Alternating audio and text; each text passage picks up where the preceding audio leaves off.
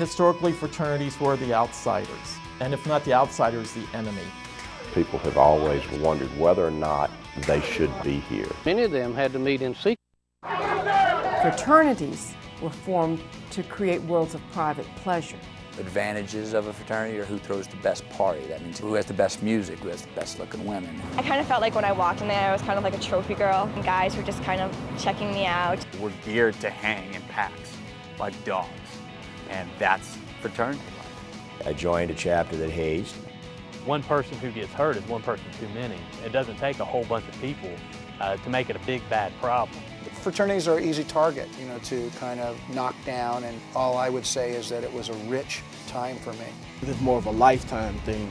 Even in death, we have an Omega chapter because, we don't die, we just change chapters.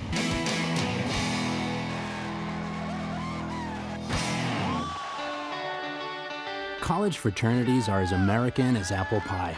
They've been a central part of campus life for almost 2 centuries. Perhaps it's the girls and the parties, or perhaps because fraternities may be the key to power and success. We're about to take a rare inside look at how this unusual world of privilege began and how it operates today. Fraternity is another of the institutions that perpetuate privilege in society. There's a vast alumni network that you can tap into. It can absolutely help shape your career. For many of its members, a college fraternity is much more than a good old boys network. It is the ultimate network. 19 of the last 32 U.S. presidents were members of fraternities.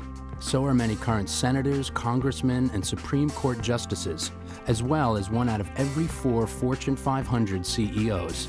The bonds forged among these men all begin on a college campus.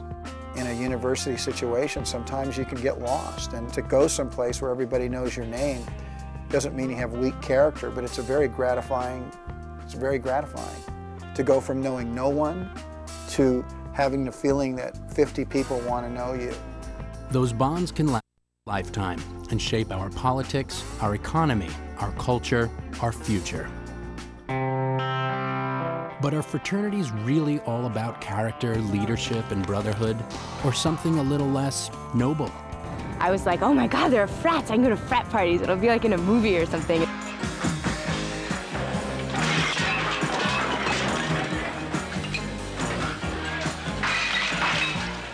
Grab a brew. Don't cost nothing.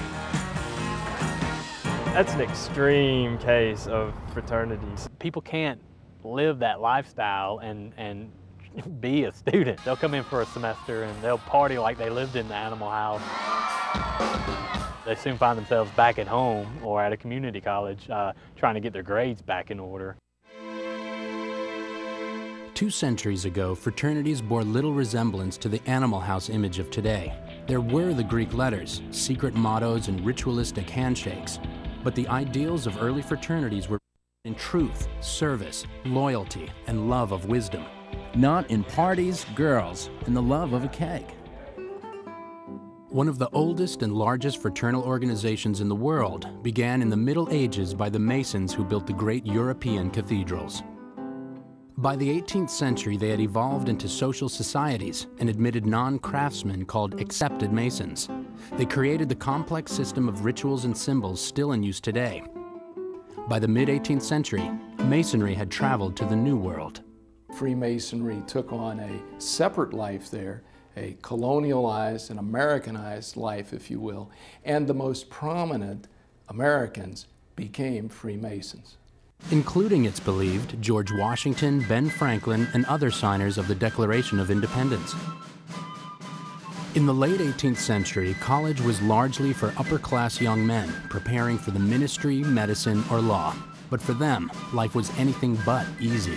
They lived in dorms, no running water, no heating system. It was something of a Spartan existence. I think there was a basic need for togetherness. There had to be something outside of the dreariness of the college life in the 1800s, that there was a need for friendship. Students endured a bleak, monotonous routine of prayer, study, more prayer, sleep, and more study. It was a curriculum that didn't seem to have much bearing on their life. They came to college having enjoyed a fair amount of independence, and all at once they were forced into a role of being children. Students had little say about their personal and academic lives. Rarely was there an animated exchange of ideas in the classroom, where reciting memorized text was considered the height of intellectual achievement. The American universities were kind of patterned more like European universities, where the professor is king. And the idea that a student can even ask a question was not very much allowed in those days. But today on college campuses, students have unparalleled freedom. They come here as 18-year-olds, and for the first time they have time on their hands. The parents aren't physically here. They have money. They're dealing with a lot of different things. History and tradition are deeply woven into the fabric of fraternity life. Nowhere is that more apparent than at the University of Mississippi. Founded in 1848, Ole Miss today is generally considered one of the great universities in the South, ranking among the top in the U.S. in its production of Rhodes Scholars. With African Americans making up 13% of the student body, Ole Miss has come a long way from the Jim Crow days of 1962, when U.S. Marshals and National Guardsmen had to protect James Meredith from a rioting mob as he enrolled as the university's first African American student. The first fraternity was founded here 2 years after the university opened its doors. Today, a third of its almost 13,000 undergraduates have joined one of the 19 fraternities and 13 sororities on campus. I love this place. Many of their families have strong ties to Ole Miss that go back generations. It's without question that I want to join a fraternity. I want to feel like I'm part of something special. You need a group of people that you can hang out with, people you can count on and trust, and tell everything and tell anything to them. Curran Foose is a 19-year-old freshman from Mobile, Alabama. He's also a legacy, someone whose brother, father, or other relative has been a member of that fraternity. Curran plans to join one, maybe Phi Delta Theta, because that's just what the Fooses do here.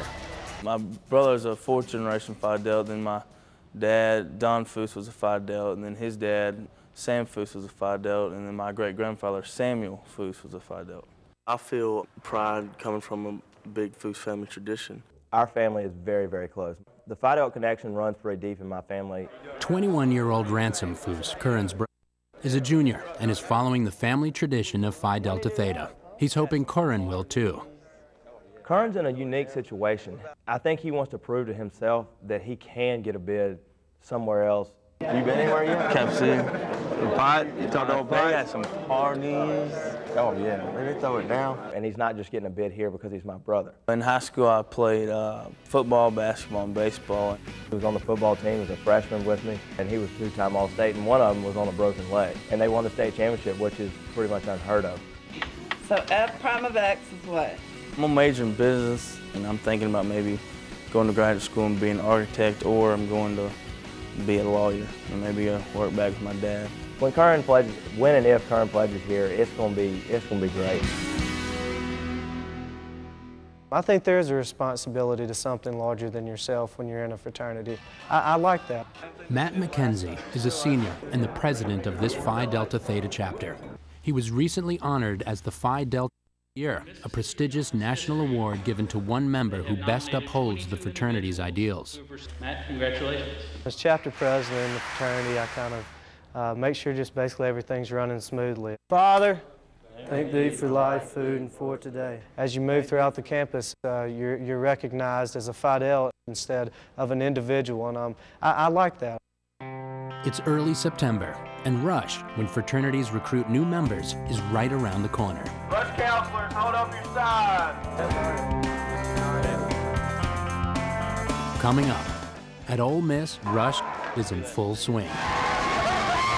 I told Curran that he didn't play here, I'd kill him. He told me he's going to kill me if I didn't do Phi Delta, so we'll see though.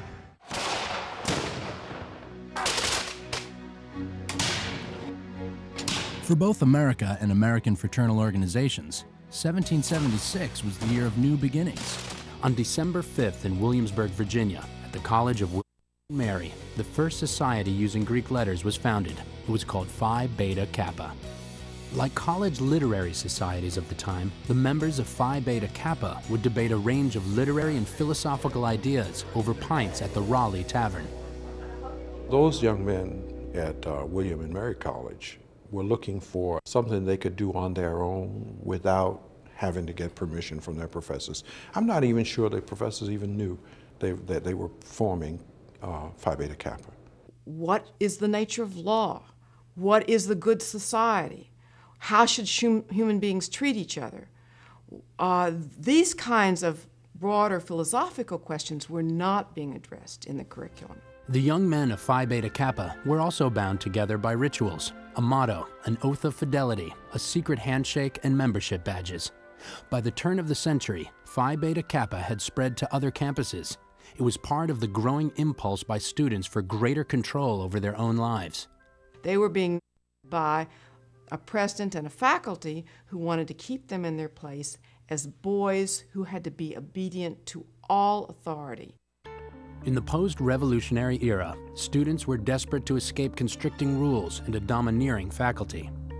The board of administrators of colleges were ministers. A fellowship of Christians was okay, but a fellowship of brothers who wanted to enjoy nothing more than a friendly debate or the company of each other was a threat to the way that colleges wanted things to be.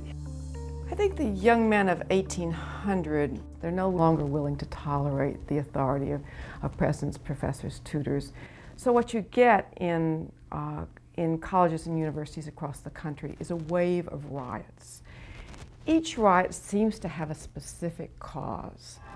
Bad butter, some students being expelled. But if you look at them as they happened almost universally, you have to say something was in the air. In 1799, and again several years later, students rioted at the University of North Carolina. They stoned 2 professors and horsewhipped the president. At Princeton, after students disrupted morning prayers by loudly rubbing their boots on the wooden floor, they were expelled. Classmates went wild, shooting guns in the air, smashing walls and doors, and rolling stone-filled barrels through hallways. At Yale, students bombed a residence hall, and a tutor was killed as he tried to stop a fight. It would take years before colleges would come to accept student autonomy into academic life. But on this autumn day at the University of Mississippi, student organizations operate at the center of campus life, with the yearly ritual of fraternity recruitment, or rush, just days away. It's an unbiased way of allowing a new member, a potential new member, a freshman or even a sophomore or junior who's not a member of a fraternity, to see equally the different experiences. Rush is a weeding out process. Fraternity members, or actives, and the freshmen, or rushees, size each other up over the course of several days. We don't have a good time. We don't have a good time. Each fraternity chapter offers invitations, or bids, to the rushees they most want, and the rushees, in the end, must ultimately decide which bid to accept. Looks good. Good. I want to go where everyone likes me. The greatest pressure is to bring in quality guys. Come on, how about you? How you doing? James? Good to see you. You spend a lot of time researching the guys that are out on campus who aren't in houses. It's a really strange experience. As each senior class graduates, fraternities must recruit new members, or pledges. Almost 800 University of Mississippi freshmen are participating in this rush process. They'll all get a bid from some fraternity, but what they really want is a bid from the right one. The stakes for everyone are high.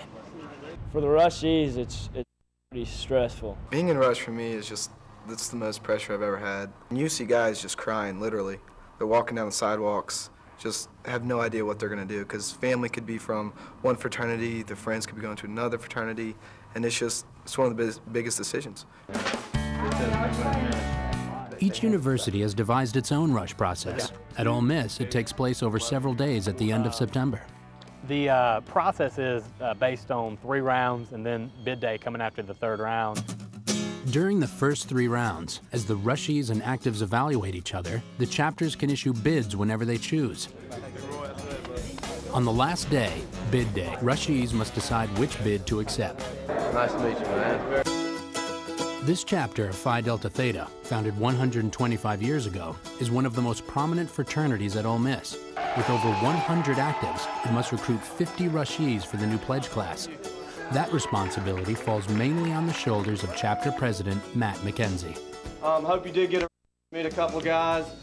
Good luck through rush. For Matt, recruitment is a crucial part of running a fraternity. It's all about selling the product and keeping one step ahead of the competition. First and foremost, we'd like to introduce two ladies to you guys who are very important over here at the Phi Delta House. First is our sweetheart, Molly McKenzie. You look at it as a job in a way because it's something that has to get done to keep your fraternity afloat. Competition is certainly heated throughout the rush process. Usually the most 3 or 4 prestigious fraternities that everybody's really looking to join are rushing a lot of the same guys. Round 1 of rush begins at the tail end of a hurricane, but a storm is the last thing that will stop these determined young men. We're like the Postal Service, nothing stops us. Freshman Curran Foose is feeling some family pressure to join Phi Delta Theta. 4 generations of his family have been members there, including his brother Ransom, a junior. As a legacy, he's virtually a lock to get a bid. Pledges, it will be a great sense of pride. I will be very happy to have another one of my family members in here. And plus, he's not going to do anything but, anything but good for this chapter. But for Curran, the big question is whether he'll accept a bid from Phi Delta or another fraternity.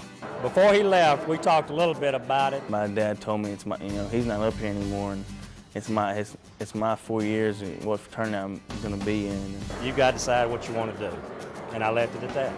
But I'm sure in the back of his mind, and he wants me to do Phi Delta. I put in a plug for Phi Delta Theta, I'll have to admit. It's my choice in the end.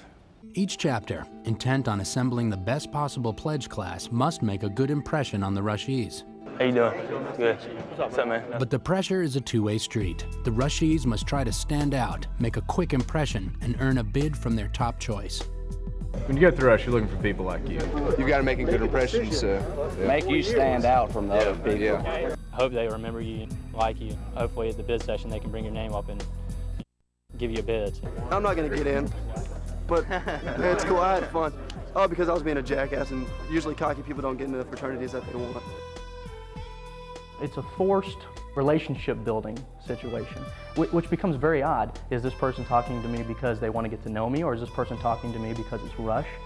So you don't know who is sincere and who's not. So I guess the purpose of rush then is to figure out who's sincere and who do you best get along with.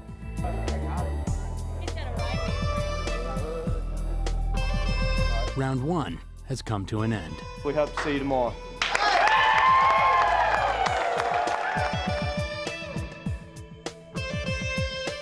The wear and tear is getting on to us a little bit. Curran is, if anything, even more unsure of his choice. I'm kind of confused about what I want to do, who I want to be with for the next 4 years. Both Sigma and Phi Delta are, I'd say, out of the top 3 on campus, fraternity-wise. I feel pressure to join Phi Delta because of just because of my brother, because he told me he'd shoot me if I did Sigma Nu. Each year, tens of thousands of students nationwide participate in fraternity recruitment.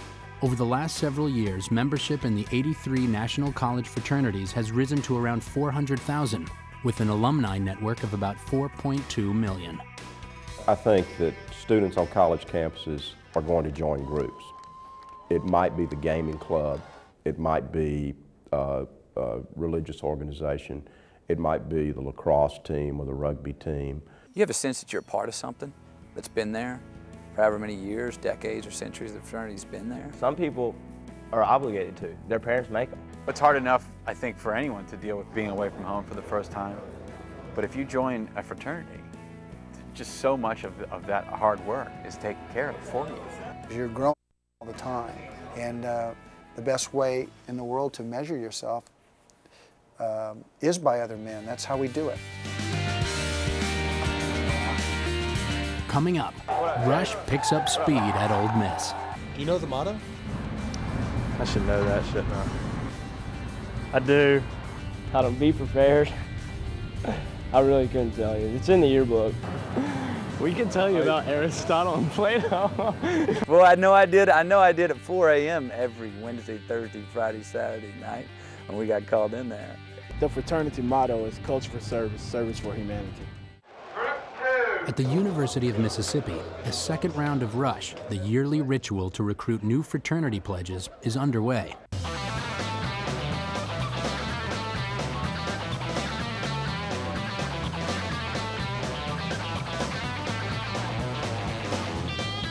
This is the 4th year that I've done this, and the guys are running just a little bit better than the girls. Oh, wow. I'm kidding.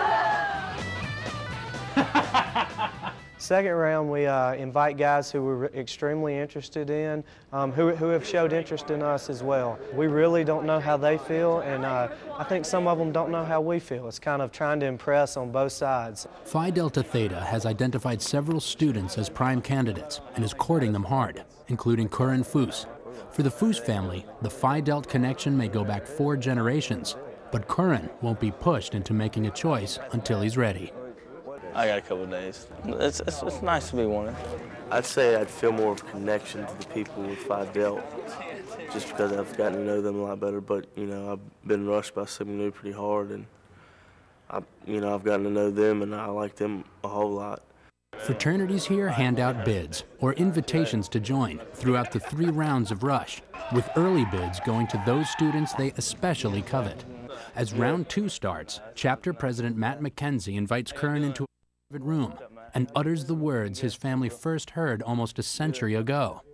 You've got a bid from Phi Delta Theta, and hope to see you here on Monday. Appreciate it. Congratulations. Appreciate it. Congratulations. Appreciate it. But Curran will wait to see if other fraternities will offer him a bid. All right, we'll see you tomorrow. Similar bonds of brotherhood throughout the 18th and early 19th centuries had formed among college students who were members of literary societies. Literary societies established libraries and let professors come and use them, working in a kind of harmony with the existing college. But in the 1820s, a new brotherhood was about to emerge that would be seen by college officials as far more treacherous. It was called the fraternity. Literary societies, starting in 1750, were created to create public men. Fraternities, as they began in the 1820s, were formed to create worlds of private pleasure. And so they formed societies so they could enjoy the fellowship of brothers, enjoy the pleasures of some secret rituals, and enjoy the private pleasures of drinking and gambling away from college eyes. If they'd been seen by their professors or their tutors, they would have been expelled.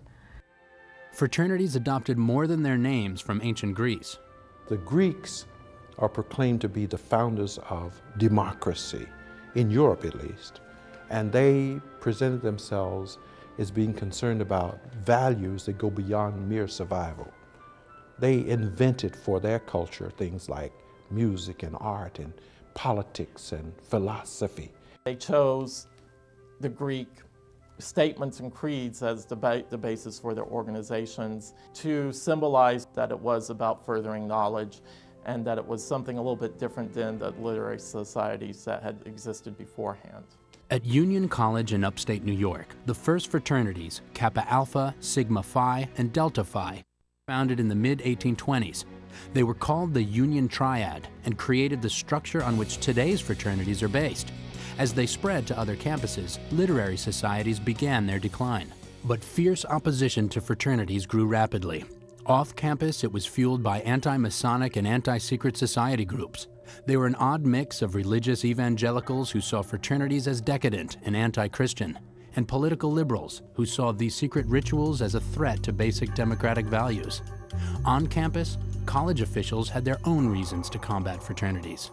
Administrations did not want fraternities in the early 19th century. There's no question about that. Would you like to have young people having a secret society in your midst, devoted to goals quite opposite to the primary goals with which you're there? You're there to teach them the ways of the mind and the ways of godliness. They're there to have fun. In 1832, the president of Union College threatened students in a speech. The first young Who joins a secret society shall not remain in college 1 hour. Colleges and universities banned the fraternities as a way of trying to keep the students in place, keep the students' attentions and energies focused on the classroom. And because of this ban, the fraternities became more secretive. In 1841, at Miami University in Oxford, Ohio, the Board of Trustees demanded all students resign from fraternities. The organizations did not disband, but instead went underground.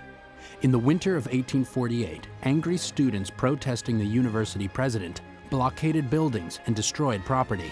Many students, including all fraternity members, were expelled, and the Greek system shut down. But fraternities were a force that could not be stopped. The night of round 2. The fraternity members at the University of Mississippi meet late into the night to vote on which other rushees to offer bids the next day. We'll have bid sessions that night, trying to get some guys who came back that we're real interested in. Each fraternity has its own highly ritualized voting process. All right, guys, I'm bringing up Ryan Davis from Jackson, Mississippi. In unprecedented access, Phi Delta Theta shows us a typical bid meeting that always takes place behind closed doors. It's actives only, and they look not just for compatibility in the rush candidates, but shared values as well. We play varsity soccer as freshman year, varsity football is sophomore through senior year. Get this thing rolling and bid him up. If you know him, please stand up. I know Ryan. I call him Looper. He's one of the best guys I've ever met. We do need to get back into Jackson. This guy is a big old fat jolly guy. If you just heard his laugh, you would love this guy. He's come down to New Orleans with me and gone gator hunting a bunch of times. He's just as cool a kid as you can ever imagine. Right now, we're looking for guys that embody what we're about, and no one does that better than Mr. Ryan Davis. So let's give him a big. After the speeches, all members must vote by pushing either marbles or dice through a hole in a wooden box. A marble indicates a yes vote. A die, also referred to as a ball, is a no vote. To offer a bid, the vote must be unanimous. 2 balls. That means 2 no votes, and so they try again. Let's talk about his morals for a little while. I mean, this guy will help us in intramurals. If Trey trusts him, and Ransom and Will like him, I think this guy deserves the best.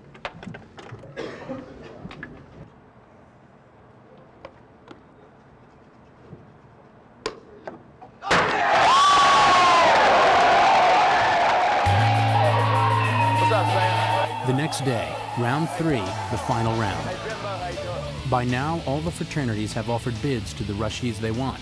This is their last chance to convince them to join their chapter. We want them to exactly know what we're like. What you're trying to do third round is to leave them here not being undecided, knowing what they want to do right when they walk out the front door, that they want to be a Phi Delta. The process is not without politics and maneuvering. The Phi Delts push Curran hard to accept their bid. My brother, I mean, he puts the pressure on me just because, like, you know, we won't be as good friends if I do something else, and that's probably the main pressure because, you know, we're pretty close now. The Phi Delts believe his decision might also sway several other freshmen from his hometown of Mobile, Alabama. You have more in common with the guys here than anywhere else. But Curran didn't tell anyone that the day before, his decision was made for him. I went to seminary yesterday, and they didn't give me a bid. I was disappointed because, you know, I've had some guys rush me pretty hard over there. And, you know, when I talked to them first round, they said, you know, we can give you a bid if possible. So that kind of led me on maybe thinking they were going to give me a bid. But they also said we don't want to waste a bid. Because I wanted one kind of, you know, just so, you know, I could have a decision. Curran accepted the bid from Phi Delta Theta. All right, congratulations. Dad called me to tell you. He said he's proud of you. All right, good to have you here, buddy. By the end of round 3, all the fraternities have made their bids. For the other rushees, it's now decision time. Curran's choice turned out to be an easy one. It was made for him. But for other freshmen, it's a gut-wrenching decision. Bid day is just really a exciting time. We have all these students who are going to these new organizations and becoming members of these new groups, and there's just a lot of excitement in the air. Phi Delta Theta issued 75 bids and 55 students accepted. One thing about a pledge ceremony typically is that the secret values of the organization which are told in the initiation ceremony to men who are becoming brothers, are many times disguised in other words or blended into the pledge ceremony somewhere, so that when an individual is pledging themselves to the organization and they're hearing the things in the pledge ceremony, the new member ceremony, they actually are hearing the values and the purpose of the organization. I welcome you to a group of men whose brotherhood you have chosen and desire because of the kind of men you believe them to be. The pledge ceremony is one of many rituals that distinguish one fraternity from another. Now declare that I pledge myself and my services to the Phi Delta Theta fraternity. I was surrounded by guys my own age, and where I had felt disenfranchised at a school, I suddenly felt like I had this immediate set of friends, the same way you would feel on an athletic team, where you don't maybe necessarily know everyone, but you have this kind of fraternal thing of being part of 50 guys. And it became the single best experience that I had in college. There's got to be something that draws the group together, something that makes the betas different than the SAEs, the Sigma Chi's different than the KAs, and that's the ritual. Ritual should dictate, in its essence, should dictate how the individual and the group acts. These rituals, whether a pledge ceremony or a secret password, serve to connect members to their roots. It's an esoteric drama that they perform. It should be a reminder of the past, but it also should be a compass or a direction for the future. Of course, every chapter has their own handshake that's secret. Our secret handshake was just wrapping the pinky around pinky the other dude. When you run into a member of your organization, I know that they went through the exact sequence of a ritual to become initiated into the society that I did. It wasn't until I began to go through it from the active side or the brotherhood side that I began to appreciate the wisdom and the concepts and the symbolism and the very strong sense of values that was inherent in the ritual. Coming up, student deaths from hazing and alcohol abuse threaten the survival of college fraternities. Within a few seconds, beers were being thrust into my hand, and I wasn't a drinker, and within the hour, I had passed out. They want to get you in the mind and screw around with your mind a little bit to get you to think about that right there. What am I doing? Why am I letting myself be susceptible to this?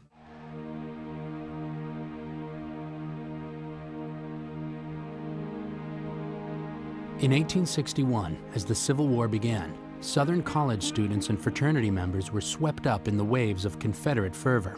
On many campuses, including the University of Mississippi, the result was devastating. The entire student body left. It was all male. Everybody went to fight for the Confederacy. And so thus the university closed, the fraternities closed. Not only was the Greek system itself depleted, but we had a whole generation of young men lost in that war. After the Civil War, the fraternity movement reorganized itself. New fraternities were being started, many of them being started by students who had served in the Confederacy. Many of them wanted to hold on to what they knew before the war. But change was in the air, as colleges came to finally accept and even welcome student self-government. You have intercollegiate athletics, you still have the societies, residence halls. Student life began to expand outside of the classroom, and partly because the colleges and universities were growing larger. Sororities were part of that expansion.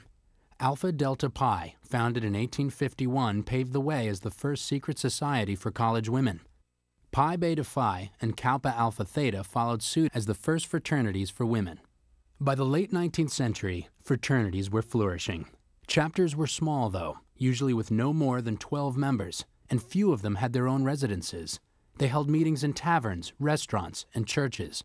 They would meet anywhere they could put 10 to 15 men to enjoy dinner, a smoke, and great conversation. But as alumni grew wealthy, their donations allowed chapters to buy land and build houses. That signaled a seismic shift in Greek life. Once students shared a residence, the focus more than ever turned from academic pursuits to their social life and extracurricular activities. But members now also had to handle more ordinary pragmatic tasks: mowing lawns, fixing plumbing, paying taxes, and feeding and housing their brothers. Performing household tasks is still a big part of fraternity life today, especially for a pledge. He is essentially on probation over a period of several months. Until the day of initiation, he must show his dedication, drive, and zeal to become a brother. The point of a pledge program is to teach that individual about that chapter. You know, they teach them things about being Greek, they teach them the Greek alphabet, you know, they teach them why fraternities were formed, what the fraternity means. A pledge's responsibilities are wide-ranging. You have to be here at 5 o'clock for dinner, and about 6 pledges each week. Monday through Wednesday serve dinner, and every pledge after dinner cleans up dinner. They can be seen around the house painting, waxing floors, sweeping, vacuuming rooms, cleaning bathrooms, stuff like that. So, and I'm sure they're getting tired of that as well. They have to be up here at study halls every night. That's one big thing. You can't get initiated unless you have a 2.25 GPA at least. They need to know every man in the chapter, know exactly where they're from. They have to do a certain amount of community service before they can get initiated. But there's time for fun, too. Tomorrow we'll be having an intramural football game, pledges against actives. Kind of gives us an opportunity to go out there and push each other around. I know they're tired of us telling them what they need to do, and right now they're probably in better shape than we are, so I expect them probably to run the table on us.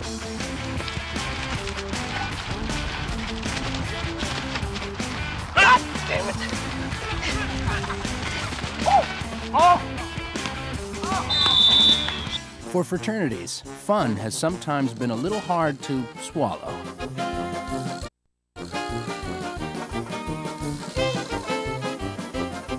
For some of the guys, they feel like it's a rite of passage, not only for the actives, but for the pledges. They're proving how bad that they want it. These kinds of antics have been part of college life ever since fraternities came into existence.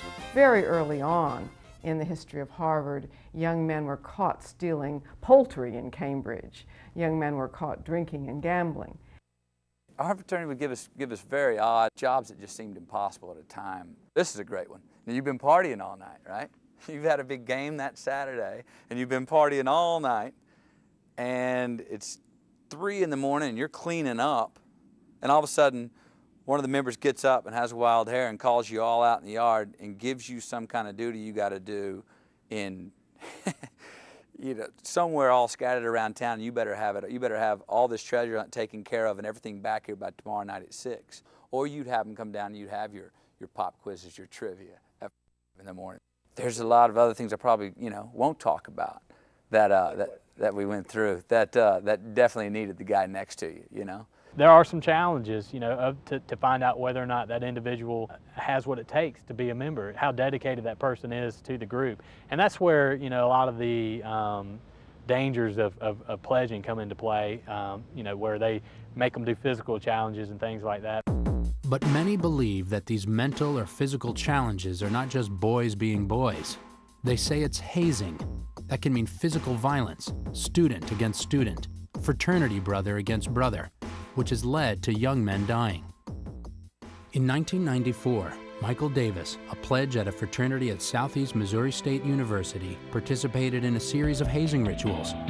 After days of beatings and after suffering head injuries, internal bleeding, broken ribs, a lacerated kidney and liver, Michael Davis died. 7 fraternity members were convicted of involuntary manslaughter. There was a difference in the hazing of 1960 and the hazing that I find on the college campus today. The hazing of 1960 was a lot of buffoonery, a lot of silliness. The hazing of this time, much more serious, much more physical. Hazing goes as far back as the Middle Ages, when freshmen at European universities were considered uncivilized and were subjected to physical abuse and extortion. It's believed that the word hazing, supposedly taken from the old French word meaning to frighten, was first used in the mid-19th century, but it would soon evolve into a distinctly American phenomenon. And there were a number of things we would construe as hazing that were imposed on students in the 1890s. If you were a freshman and you were walking along a sidewalk and a senior was coming, you had to step into the mud to get out of the way. You had to wear a beanie, you had to dress in a certain way. But ironically, as fraternities joined the campus mainstream, they also became more deadly. Academic experts estimate that as many as 40 students over the last few decades have died from fraternity-related hazing incidents. I joined a chapter that hazed, and I fell into the trap of thinking this is how we create good brothers. You know, there's things you do that you're like, give me a break. It will be the one thing that will kill a chapter quicker than anything, because it is so far away from the basic principle of what the chapter says it is. But that's where really you get a coalition and a group starts to come together, because you do have people that go, man, I've had it, I quit. And you rally around that guy and you say, man, if you really want to be here, come on, man, just stick through it. This is what they're trying to get you to do, is quit. That will never bond you to another human being, because really what you're talking about in life as well as a fraternity is who can you trust? My test for hazing that I taught students about is videotape it. Ask yourself, would you show this to your parents and say, this is what your son does? Would you show it to the parents of the young men who pledge and say, this is how we treat your son? And would you show it to the prospects who are coming next year and say, this is how you'll be treated? And if you can't answer yes, you know, don't do it. The lethal consequences can no longer be ignored. National fraternities are finally taking action. Hazing goes on in clubs, bands, athletic teams, high schools, but of all those groups, men's fraternities and women's fraternities and sororities are really the few that have stepped up and said, not only are we opposed to it, we are going to eliminate it, we are going to address it. Some national fraternities have closed down offending chapters, and many have stated their opposition to hazing in their charters. That's given a measure of comfort to some students. Joining an anti-hazing fraternity for me was important because it allowed me to protect my dignity, my personal security, my personal safety. I was unsure as a freshman what was going to happen potentially in joining a fraternity. It's somewhat questionable. You don't really know what you're getting into. Hazing is a crime and is banned in 43 states, including Mississippi, but it still goes on. It's like crabgrass. It's going to come up almost every year. You can defeat it, and a year later, you're going to start seeing it come up again. The real men are those who step up and say, not in my house.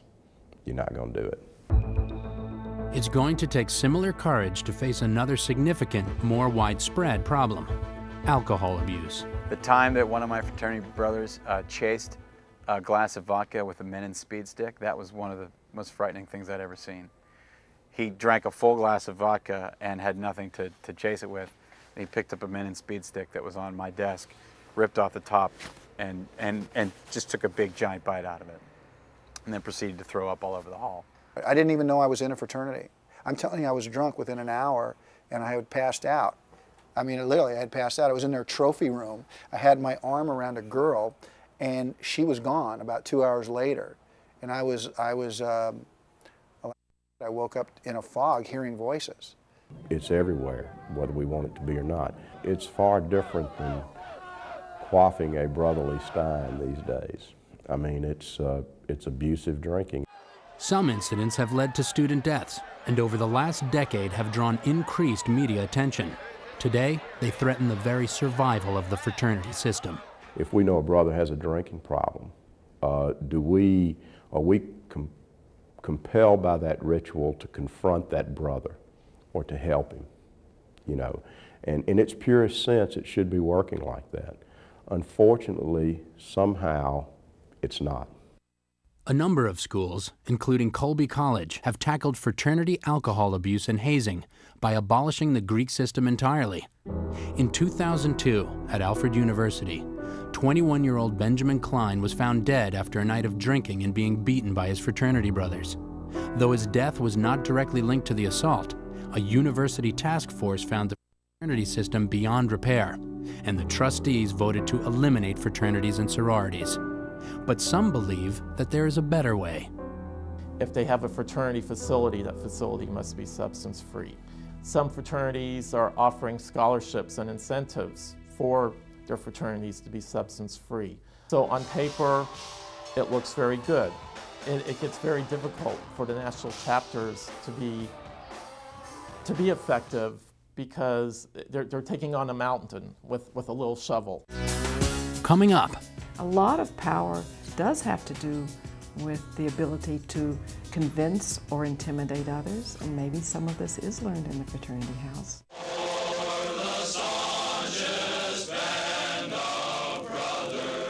By the 20th century, the fraternity had become a dominant force on most college campuses.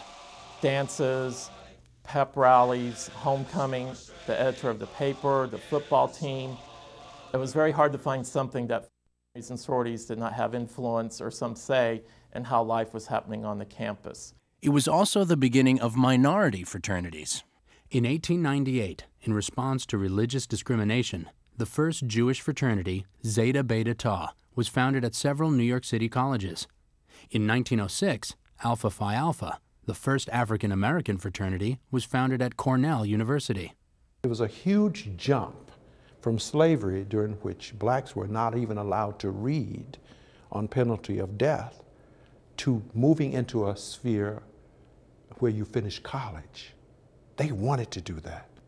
And they not only wanted to finish college, they wanted to have doctors and lawyers and politicians. And fraternities actually enhanced that, because that's what they were about.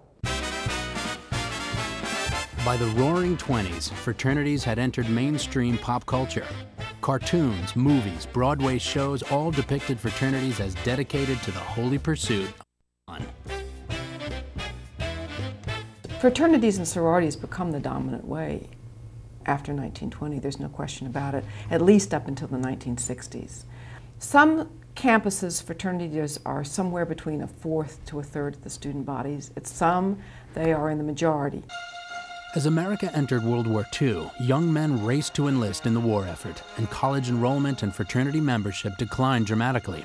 In one fraternity alone, Sigma Alpha Epsilon, nearly 19,000 young men served in the armed forces. Almost 900 died. After the war, the GI Bill allowed veterans to return to school in large numbers, and fraternities bloomed once again. But something had changed.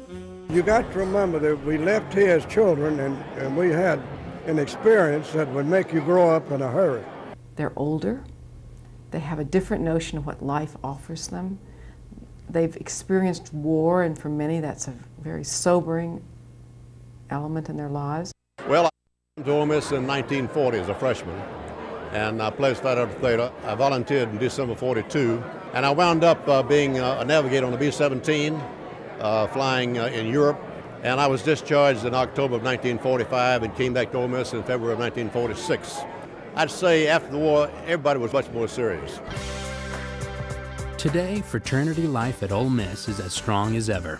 In the days before homecoming weekend, the 55 pledges at Phi Delta Theta have been building their float for the big parade. We have that hammer over here? Blue, red, shirt. Make it quick.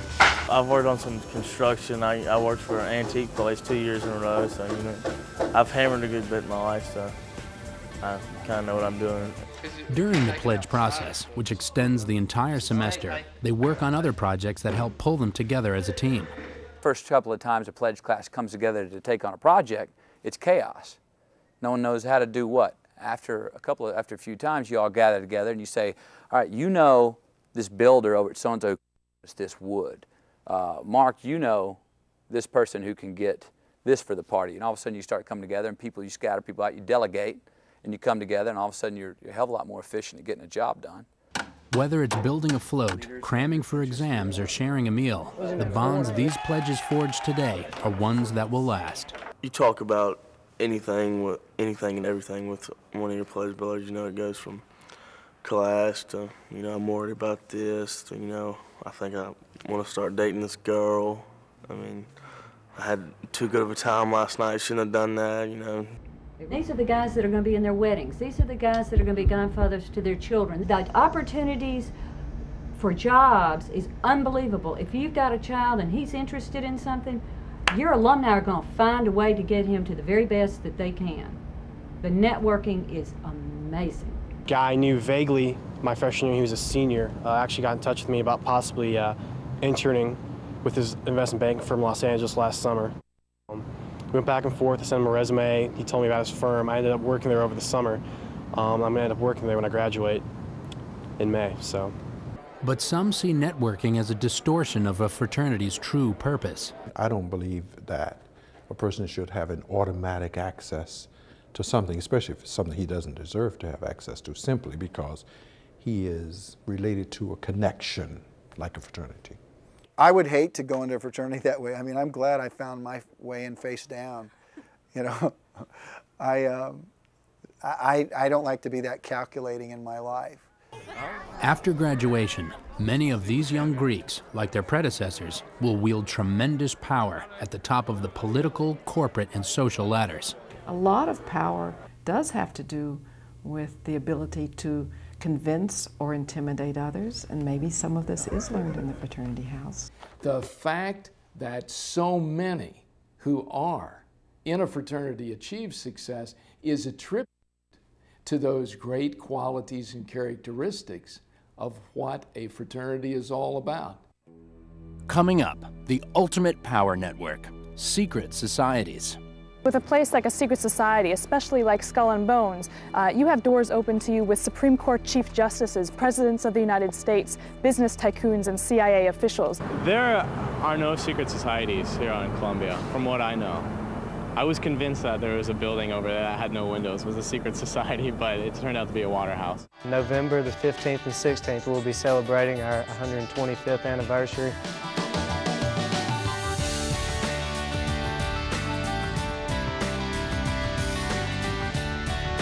For Karin Foos and the other Phi Del pledges, initiation is 2 months away. The pledging experience has brought them all closer together. You bond through the pledge process because you get to know them a lot better than anybody else, just basically through conversation, spending time together with them. He seems to be excelling, you know, they got a good group of friends, and he seems to be one of the leaders. Well, I'm proud of both of them, but and that would have been true regardless, but it's an extra sense of pride, that extra amount of pride. I mean, it's nice to come up here and see them together, and it's funny, it meant a lot to my father, more so than I would have thought it was when we pledged Phi Delta Theta, but looking back, I understand now the sense of pride that he did feel. During the 1960s and 70s, the American fraternity system was on the ropes. America was in crisis. The Vietnam War, political assassinations, civil rights struggles, drug use, and urban riots polarized the nation, and college campuses were often the center of the storm. Fraternities quickly became an endangered species. They seemed less and less pertinent to young people who were either involved in political protest or with getting on with their lives. It was a relic of an earlier era. The drug culture, the counterculture, really undermined all of the appeal that the Greek system had. Fraternities suffered a sharp decline in enrollment and influence. A common catchphrase of the day was, "The Greeks are dying." Their standing on American campuses had been seriously damaged. But a network of student organizations was flourishing, as they had for centuries and as they still do today. Secret societies give you access to a vast network that other organizations won't give you. It's more than just an alumni network. This is the top of the top, the cream of the crop here. Secret societies resemble fraternities in several respects. They operate on college campuses, though primarily for seniors. Some of them incorporate Masonic traditions, and they are highly ritualized with secret handshakes, passwords, and mottos. But secret societies differ significantly from Greek letter societies. Secret societies are not about doing community service, are not about bettering the human, they're about bettering themselves. Alexandra Robbins has written a book about secret societies, including the most infamous one of all, based at Yale University, Skull and Bones. Unlike fraternities, secret societies keep their agendas and their membership hidden from the rest of campus. They're not about to hold an open party, for example, with kegs for the rest of campus. Most of the secret societies are specific to a campus or to a group of campuses, maybe the Ivy League system or something like that. With a fraternity, you see up front, you know who's in it, you know what they're about. They'll tell you, they're like, this is what we're gonna do. You've been to their parties, you know what kind of people hang out there.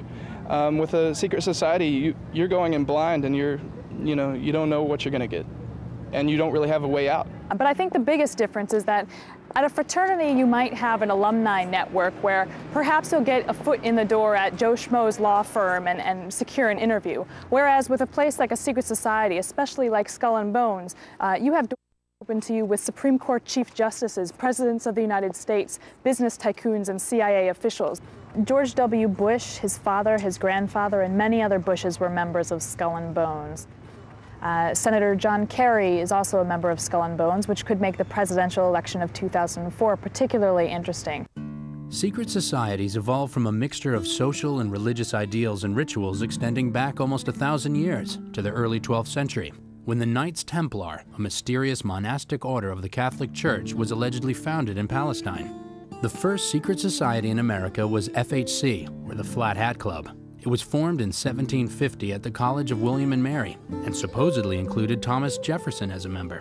But throughout the centuries, FHC has not been alone. There are actually secret societies on many campuses across the country. People join secret societies for many reasons, one of which is the allure of the power, prestige, and perhaps money involved both on campus and after graduation. The most notorious of them all, Skull and Bones, has generated a wealth of theories about its broad and sinister powers.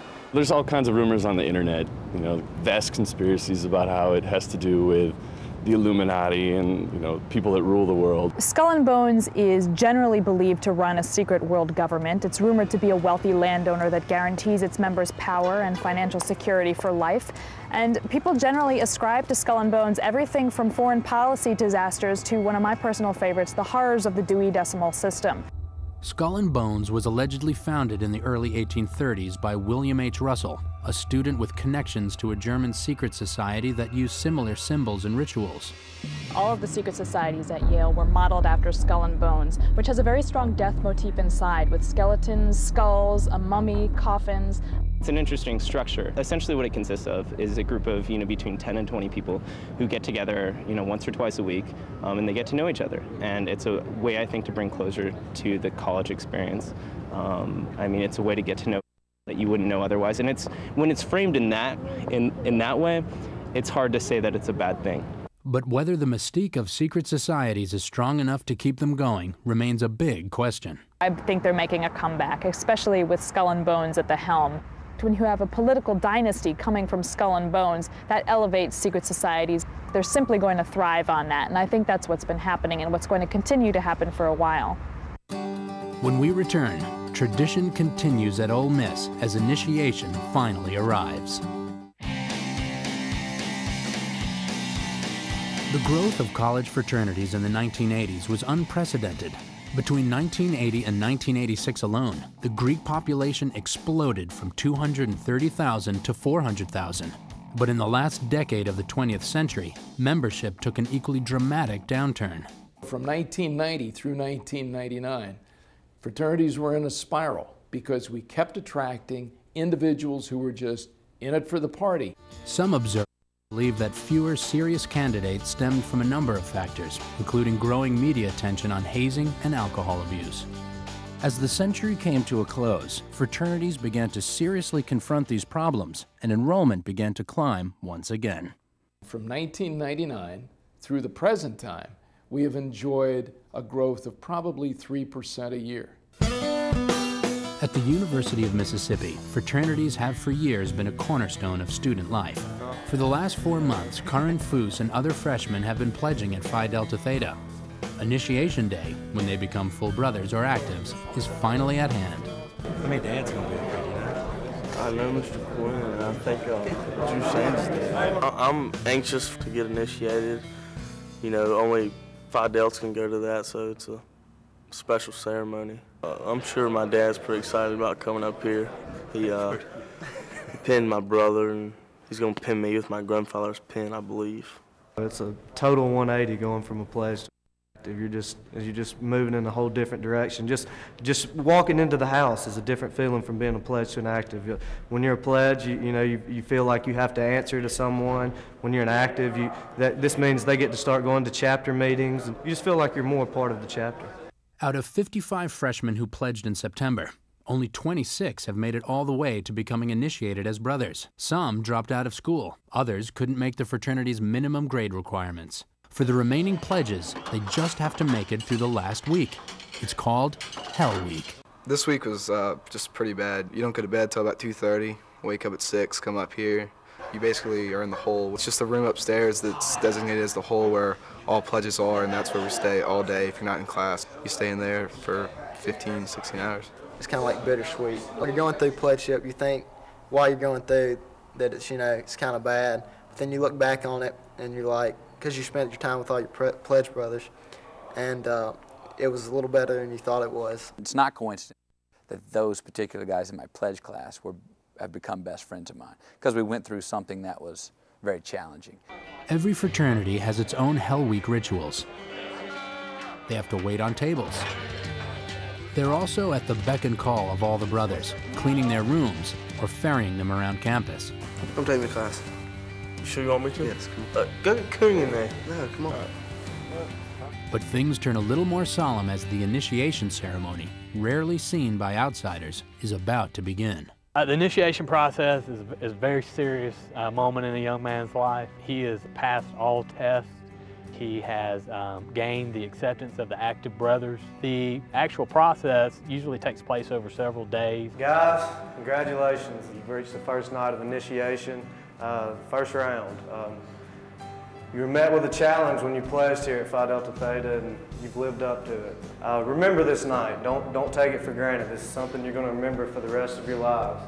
Everything has a meaning. There is symbolism behind almost everything that in a fraternity. And it's that during the initiation ceremony or celebration that the new member has the opportunity to learn those things. Every aspect of what takes place in initiation implants a value that is really quite idealistic, and even today I think of it in a very beautiful way. This is the final and ending part where you'll get some closure finally to your pledgeship. I've seen you all grow as men in your first couple months in college here. I expect that you'll continue to grow and just make this chapter even better than it actually is. So if you would please rise and follow Matt, he'll lead you upstairs. The rest of the initiation process is secret. Only members of Phi Delta Theta are allowed beyond this point. Sorry, gentlemen, can't go any further.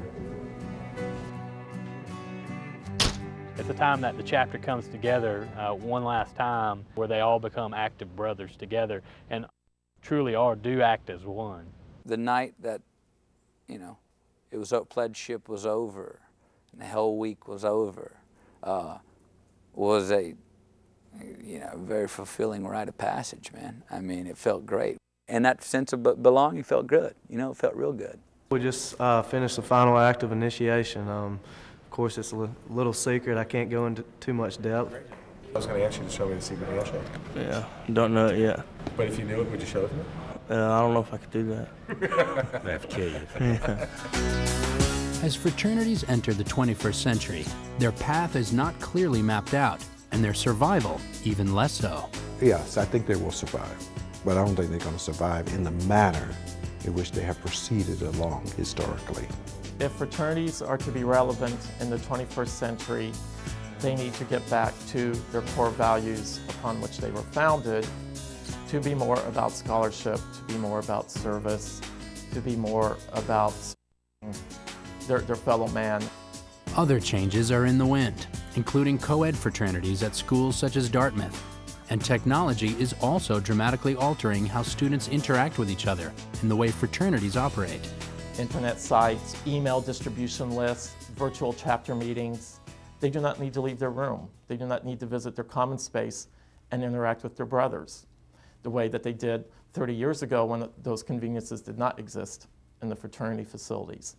So I see fraternity chapters not as intimate as maybe they once were. However these organizations evolve over the next century, one thing remains clear. The fraternity experience for many of these men, young and old, has changed their lives forever. The connections that we make here are lifelong because we've gone through so much together now that it would be very hard to forget, almost impossible to forget each other. I enjoyed the all-male experience that I had with guys and friends, and stories with guys from different parts of the country that had different experiences, and you start finding out that, hey man, Yeah, it happened to you too, just like this, just different way. Oh, y'all do the same thing in Minnesota that we've been doing in Texas, y'all just do it a different way. Mostly what I think about are late night talks of being with guys your own age, guys that when you actually broke it down, what they were worried about is trying to graduate, trying to find their way through life. You'd look amongst the 40 or 50 guys and you could see people who were already lost. You could see people who were trying to find their way. You could see a whole life force in front of you. And, but what I think back on and what I think about the most are late at night talking with my fraternity brothers, the ones that are, you know, in certain instances still in my life.